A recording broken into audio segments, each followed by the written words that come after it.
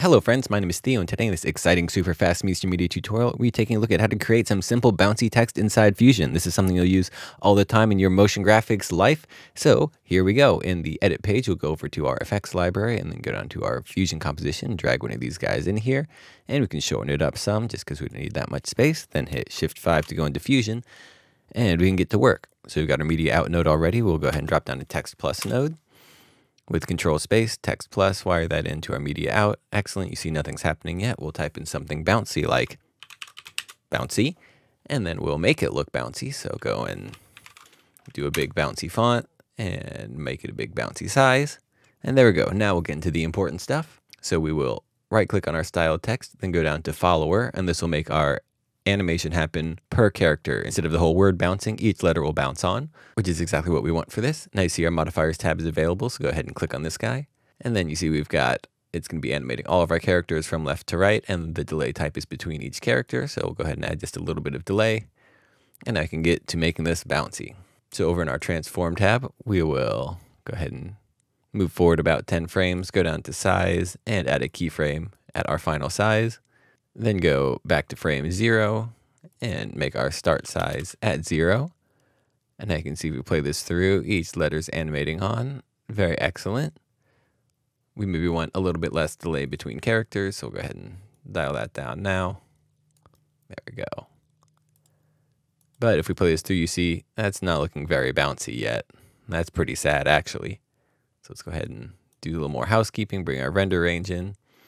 And now we'll add one more keyframe, so go halfway in between these two keyframes, because our bounce is going to be basically a periodic oscillation. And now we will make this about 1.3, just a little bit bigger than what we're going to be.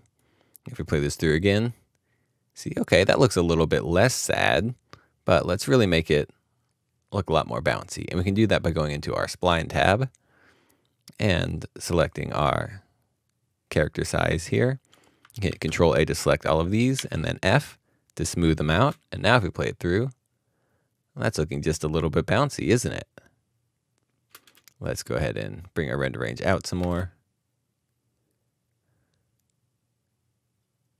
Maybe we want to slow this down just a little bit, so select all of these, go down to our shape box, and just stretch it out some.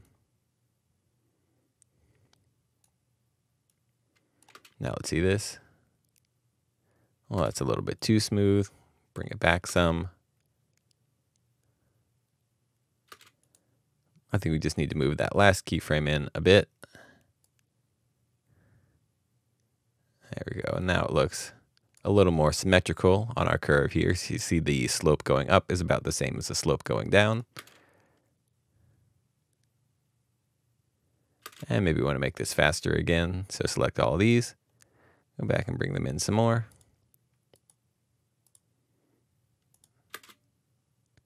There we go. Now it's starting to look good. And now for the final piece of the puzzle, we'll go back to our tools page, go to our transform tab, and we'll move our pivot. So this is going to be where these are scaling from. So you see if we move the pivot down some, now they're scaling up from the bottom. If we move it to the left some, it's going from the bottom left, and now that's looking pretty bouncy.